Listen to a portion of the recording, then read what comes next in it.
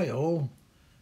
If you watched episode 3, you will noticed that I did a video of a rose painting. First rose I'd done digitally, so it was quite interesting to do, and I tried out various brushes and techniques. I even tried out a special brush on the background that looked like leaves I thought might be interesting.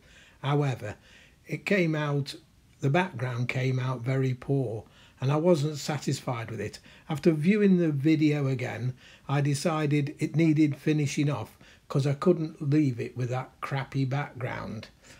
So, in this video, I will carry on, get rid of the bad background, and you'll see that I draw some leaves and a bud to try and make something better of it.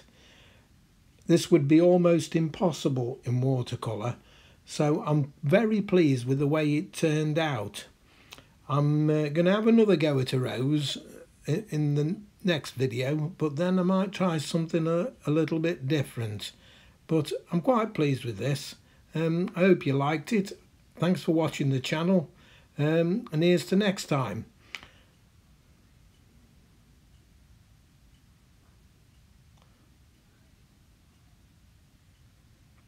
There it is, finished.